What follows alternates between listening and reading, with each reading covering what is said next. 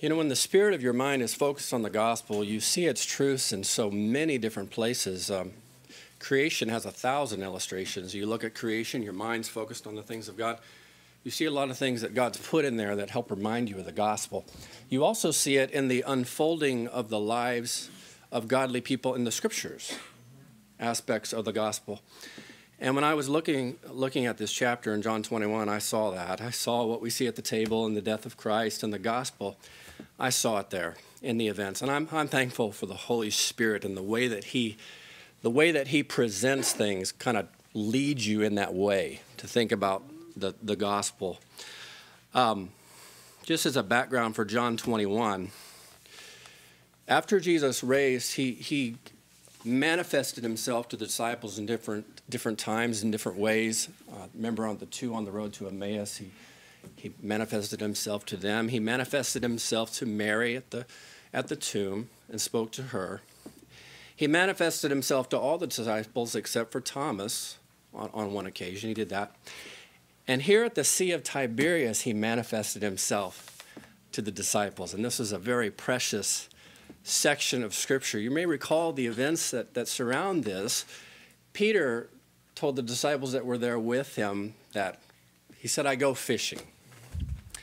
And they said, "Well, we go too." And I always assumed it was all 12, but it really wasn't all 12. It was actually, I think there were 4 other disciples with him: Thomas, Nathaniel, James, and John. They're the ones that are presented in the opening chapter of John 21. Anyway, these went with him, and they went out fishing, and obviously they had toiled all night and caught nothing. In John 21, 3 and 4, it says, "They went forth and entered into the ship immediately, and that night they caught nothing." That sounds strangely familiar. "But when the morning was now come," so obviously this was all night long that they were out fishing. All night long. And here the morning is beginning to break and they still haven't caught anything. To me, that is a marvelous depiction of the flesh. One of the prevailing qualities of the flesh is failure. It's not that the flesh isn't active. The flesh does a lot of activity, but in all of its activity, it catches nothing. It's very, very unprofitable. Jesus said, "The flesh profiteth nothing." Not just some particular flesh, but the flesh. Wherever there is flesh, there will be people doing a lot of things and getting nothing done. With regards to the things of God, Romans 3:12, here's this word given to the entire human race. Here's the indictment. They are together become unprofitable. They just have no advantage or benefit when it comes to serving God and doing the will of God. They just cannot do it. Now, often we find in the scriptures, the gospel is set to the backdrop of human inability. A lot of times in the scriptures, okay? And I'll give you some of these texts real quick. Say a few words about them. For example, how about this? Isaiah 53:6. "All we, like sheep, have gone astray, and there's none of us that didn't." Nobody stayed on the right path. In fact, the truth be known, we all got off right at the beginning. All we like sheep have gone astray. We have turned everyone to his own way. And the Lord had laid on him the iniquity of us all. There's the gospel. Let me give you another one. Romans chapter 5, verse 6. "For when we were yet without strength," there's our vanity. "When we were yet without strength, in due time Christ died for the ungodly." No strength to provide someone who could stand as an intercessor for sinful man. No strength to continue in the way of righteousness, which are 2 critical things that had to be done. Nobody did it. We were without strength. That's where we were when Jesus died. See, I'm trying to make a point here that nobody becomes profitable until Jesus dies. 2 Corinthians 5:14, "The love of Christ constraineth us, because we thus judge, that if one died for all," there's the gospel, "then we're all dead." You want to know one of the greatest proofs that all men are vain and futile? Jesus died. There's your proof. That's right. That is enough, although the Bible goes on to declare all kinds of things to encourage us about the futility of flesh. But the fact that Jesus had to die was proof that everybody was dead with regard to God. Futile, vain lives, like men trying to catch fish, but coming back from an all-night without anything caught. That's the way it is. 1 Peter 1, 18 and 9. This will be my last one. There are a lot of these in the scriptures, by the way. I know you know that. But this will be my last one. You were not redeemed with corruptible things as silver and gold from your vain conversation received by tradition from your fathers, but with the precious blood of Christ as of a lamb without blemish and without spot. There's the gospel. But there's our vanity. And as I was looking over this text, last week, and I was thinking about that text, I realized everybody in this room, we've all been twice delivered. Yeah. Because every one of us have been delivered from a vain conversation. Not a vain conversation worldly in the stereotypical sense, but a vain religious conversation. An approach to God with all these additions of traditions for men, but in all the activity, it's vain because nobody is changed in the process.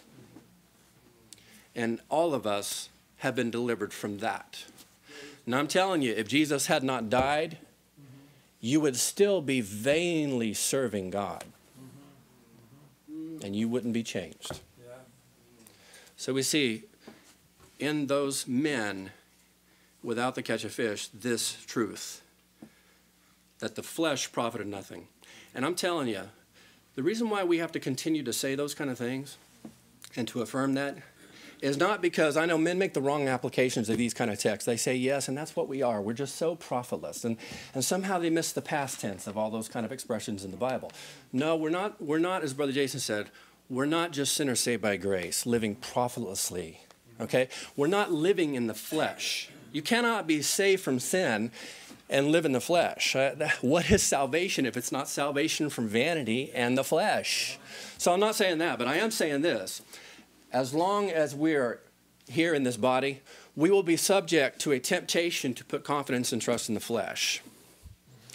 And so we reaffirm these things over and over to encourage us not to do that. You can begin in the Spirit and then seek to be made perfect in the flesh. You can do that, but the only reason a person does that is because they think there's profitability in the flesh. You won't do that if you think there's none.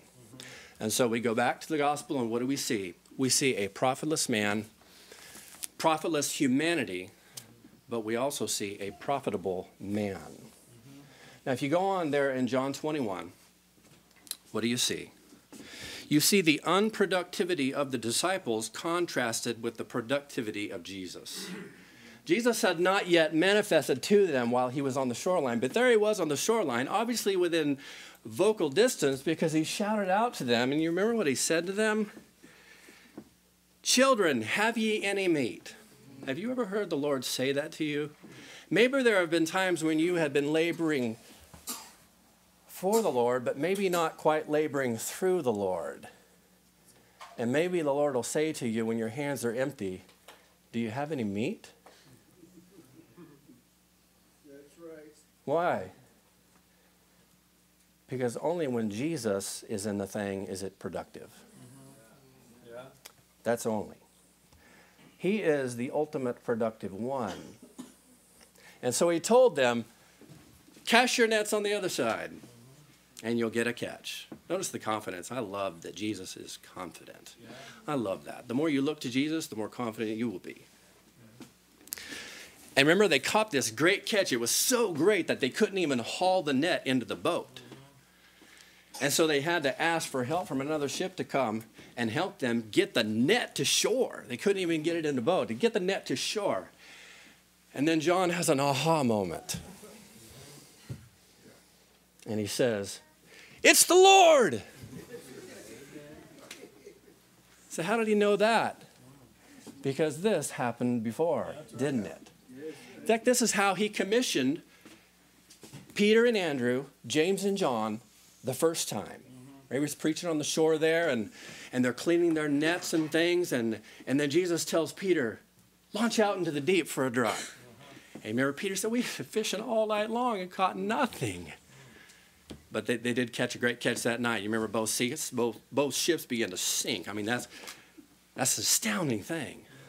But that's how productive Jesus is.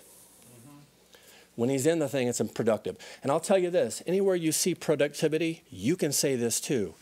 It is the Lord. Hey, before you start looking on the name that's over the church, why don't you first look at the fruit in the life of the person you're getting ready to judge? All right? Are they being productive? And if they are, you can say, it is the Lord. Because I'll tell you this right now, the death of Jesus Christ is one of the most productive single acts in all of history. The death of Jesus. Think, just real quickly, I know I'm starting to go long here and I apologize. Just real quickly, just think of what happened as a result of Jesus dying. Okay, what Peter called through the Spirit, the sufferings of Christ and the glory that should follow. I like that. I like that. The glory that should follow. Here's some things that happened when Jesus died. According to Daniel's prophecy, he made an end of transgression. That happened when he died. He also put away sin. Hebrews chapter 9, verse 26. He satisfied God's righteous requirement. He shall see the travail of his soul and be satisfied. Isaiah 53. He spoiled principalities and powers in Colossians chapter 2. Spoiled them, making a show of them openly. I like that. Just openly triumphing over them in it. By the way, this was in his weakest time. I didn't write that down. Our Savior is wonderful. He destroyed him that had the power of sin and death. He took away the first that he may establish the second. That's why we have a new covenant. It had to be inaugurated with blood. Think of some of the personal things that are involved in the believer's life in relation to the death of Jesus. We are able to die with Christ. Someone mentioned that already this morning. If he hadn't died, you wouldn't be dead. You die with him by being joined to him.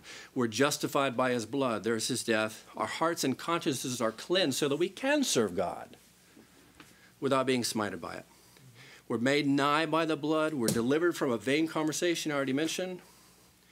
And we're kept clean by the blood of Jesus. Just to name a few things. All by one act of obedience.